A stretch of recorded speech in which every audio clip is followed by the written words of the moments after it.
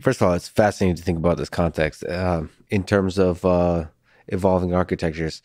So I've studied Tesla Autopilot for a long time. It's one particular implementation of an AI system that's operating in the real world. I find it fascinating because of the scale at which it's used out in the real world.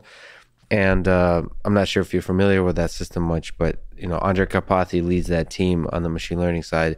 And there's a multitask network, multi-headed network, where there's a core, but it's trained on particular tasks, and there's a bunch of different heads that are trained on that. Is there some lessons from evolutionary computation or neuroevolution that could be applied to this kind of multi-headed beast that's operating in the real world? Yes. It's a very good problem for neuroevolution.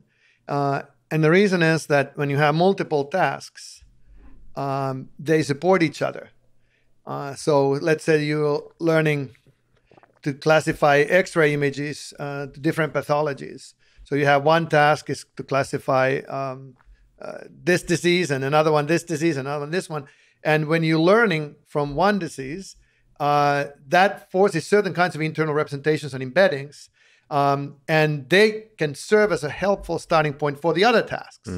So you are combining the wisdom of multiple tasks into these representations. And it turns out that you can do better in each of these tasks when you're learning simultaneously other tasks than you would by one task alone. Which is a fascinating idea in itself, yeah. Yes, and people do that all the time. I mean, you use knowledge of domains that you know in new domains, and certainly neural networks can do that. Where neuroevolution comes in is that what's the best way to combine these tasks? Now there's architectural design that allow you to decide where and how the embeddings, the internal representations are combined, and how much you combine them. And there's quite a bit of research on that, and my team, Elliot Meyerson's, worked on that. In particular, like what is a good internal representation that supports multiple tasks? And we're getting to understand how that's constructed and what's in it. So that it is in a space that supports multiple different heads, like you said.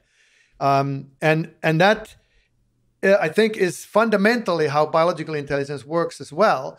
You don't build a representation just for one task. You try to build something that's general, not only so that you can do better in one task or multiple tasks, but also future tasks and future challenges. So you learn the structure of the world, and that helps you in all kinds of future challenges. And so you're trying to design a representation that will support an arbitrary set of tasks in a particular sort of class of problem. Yeah, and also it turns out, and that's, again, the surprise that Elliot found, was that those tasks don't have to be very related.